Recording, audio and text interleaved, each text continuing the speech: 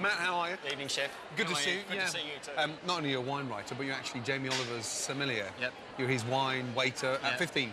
Yep. Now, you bought some wines Absolutely. that you thought were going to go well with the pheasant. Do you know what? Please tell me they're not all Australian. There's not one Australian. There's not one Australian. But do you know what? I think when it comes to kind of food and wine matching, you know, I think a lot of people kind of get unnecessarily kind of, you know, confused with it and stressed with it. Absolutely. And they tend to think that, you know, the best matches end up being, you know, the most expensive matches. And it's not crazy. always the case. Definitely not. And here, I mean, this is the one word to describe this wine is that it's sexy. You know, sexy. You get kind of that sort of dark cherry. Yeah. You get dark cherry, you get a little bit of spice, but straight away you're getting things like cinnamon, cloves, absolutely. you know, star anise, all the kind of things that you use when you're cooking the pheasant out there. All those kind of ingredients are starting to come through. And I guess that's one of the key things when it comes to food and wine matching.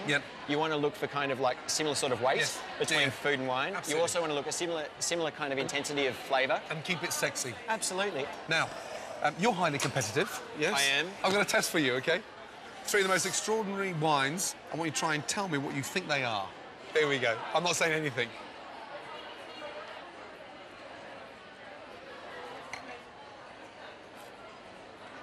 It's going to be something like Blue Nun, £5 under.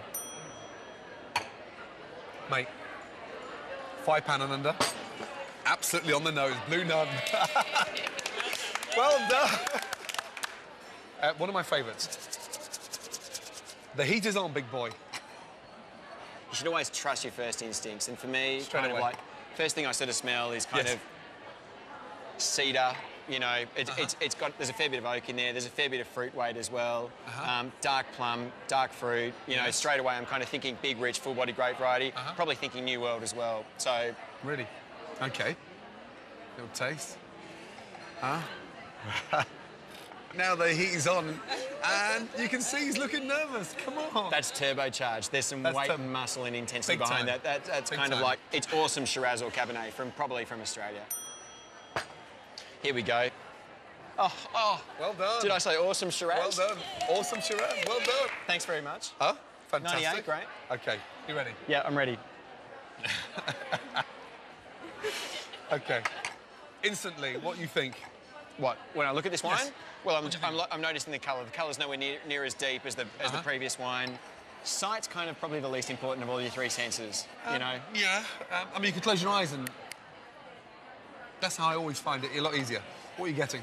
We're talking about a very different league between that wine and this wine. OK. So what it's not giving away much on the nose. It's pretty flat, pretty dull.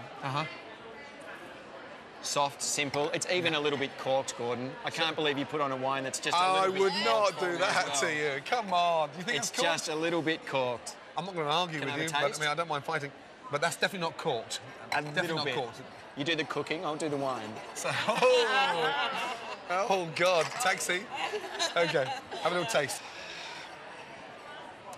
God, it's probably going to be amazing Bordeaux or something like that, isn't it? 3, 2, 1. What's the answer? It's Bordeaux. It's Cabernet-based wine from Bordeaux. Yeah. What would you pay for it? How much would you pay for that? 30, 40 quid. 30, 40 quid. You've been eating far too many kangaroos, you know that? That was a £1,000 bottle of Petrus.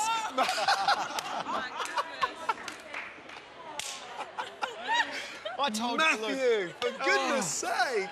£1,000 bottle of Petrus, 1992, my favourite. Oh, it's 92.